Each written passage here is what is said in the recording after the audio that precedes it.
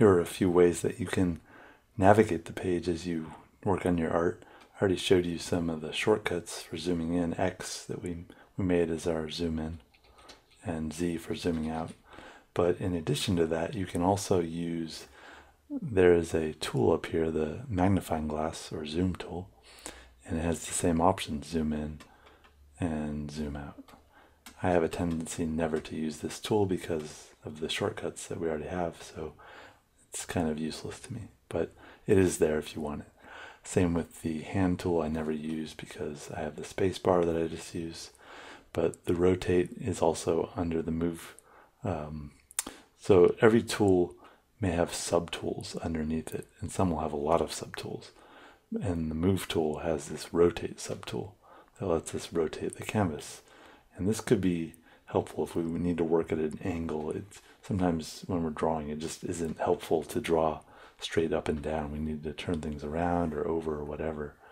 So we can do this. And when we're done, if we want to get back to like the main orientation, we can use this thing down here, which also lets us do the exact same thing to rotate.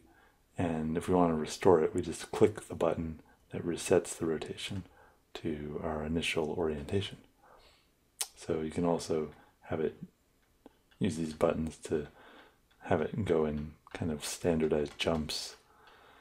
I use these sometimes more than, I tend to never use the move tools at all. So, I mean, you have this right here. What's the point of changing tools? Same with the zoom. There's also a zoom slider right here. We can zoom in and out. And same, there's another option. We have the buttons. So there's all kinds of ways to move your canvas, but just remember that Control-Z will restore it. But when it's not in the proper orientation, it won't, it's going to stay at that angle. So to get it back, you just press this button.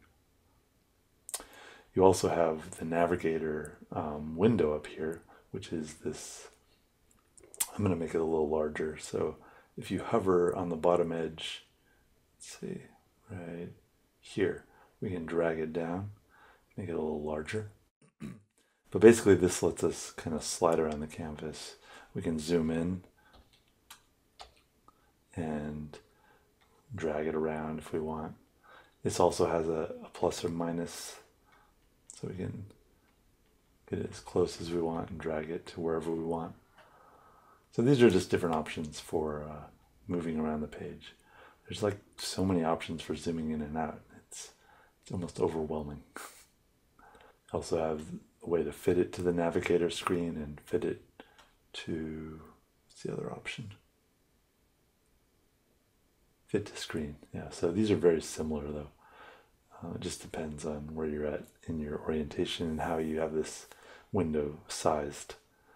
But yeah, those are different ways that you can move in and out.